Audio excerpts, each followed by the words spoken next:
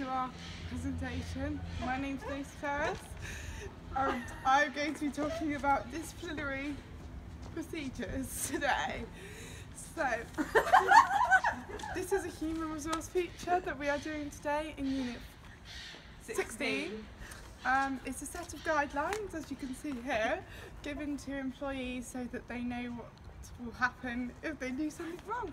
So if you do something wrong in the workplace, you're going to know what's going to happen because it's all going to be written down on this bit of paper. Alright, thank you. And I'll pass over to my colleague, Siobhan McPatry. So this is about employee tribunal. It's a formal meeting with a panel of 3 people who listen to claims made by an employee against an employer. There are 6 stages that need to be considered.